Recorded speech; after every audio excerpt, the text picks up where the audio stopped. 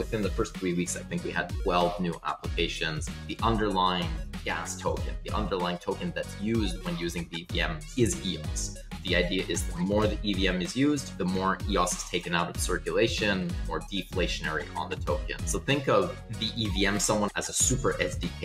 It's a portal that abstracts away difficult components of dealing with blockchain. You think of the EOS as the engine. So if this is a car, but you get access to the EOS engine in the background that's been running for 5 years, that's ultra performant, extremely low cost, very reliable. And so you get access to the best of both worlds. For a project that's already been running, they already have code, they already have everything audited, maybe they already have a community and such. To come over and leverage another EVM, cost of doing so is extremely low. And so the return on investment, the ratio can be very high. And so we've seen that because it's so easy, more users, more developers are going through that route in a very short period of time.